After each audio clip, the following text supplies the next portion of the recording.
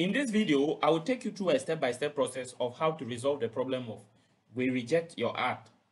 And that is if your advert is rejected by Facebook. As you can see here, it says it looks like your ad contains deceptive or misleading business practices. This goes against our advertising standards on unacceptable business practices, and they've given examples. Now, when you see something like this, you can come here. Sometimes they may leave a link here that you can read and understand the policy in detail.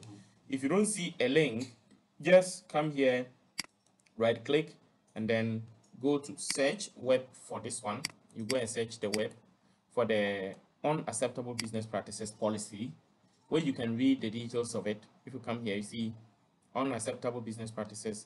Ads must not promote products or services or schemes offering unidentified, deceptive, or misleading practices, including those meant to scam people out of their money or personal information.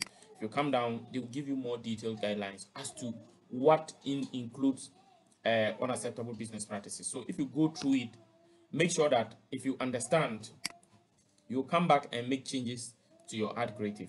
So for example, if you come here,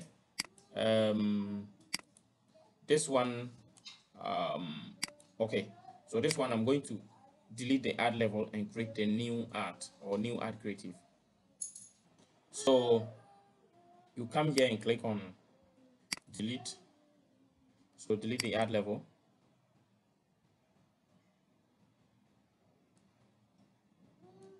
And then you click on the three dots again and click on create ad. Now after you click on the create ad like that, you are going to create a new ad creative. So when you check here, we have option to either create it completely new from here or to use an existing post. For me, I am using an existing post. Now before you use the existing post, you have to come back to the post. This is the post. Click on edit. If you go through it and know the product that is causing that problem, you can come here and click on edit,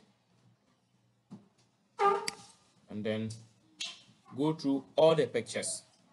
Make sure you know the one that's causing the problem, because if you take time to go through them step by step, they will tell you exactly the one that is causing the problem. After that, you can just remove it, click on done, and then you save it. For me, I have already removed the one that is causing the problem, so I'm not going to do it again. I've already done it. So you just come back and then click on select post.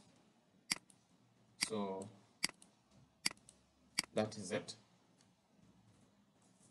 If you are also using the ad creative format, you can still, if you are using create ad format, you will still be able to upload the picture, and then by uploading the pictures or the videos, make sure that you make those changes just like what I have made here, and then click on publish.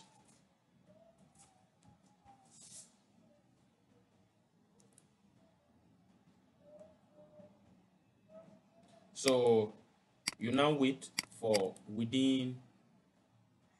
normally it takes within 30 minutes to 2 hours for them to approve it. So you keep checking. In some cases, it may even take up to 24 hours before they approve it. That's the maximum. But if you are lucky, within 30 minutes to 1 hour, they will approve it for you. Thank you for watching. Remember to subscribe to this channel, turn on the notification bell, and like this video. Leave your comments in the comment section. Follow the WhatsApp or Telegram link to contact us if you need any solution or if you need any of our digital marketing or web development services. Thank you once again, and see you in the next video. Bye.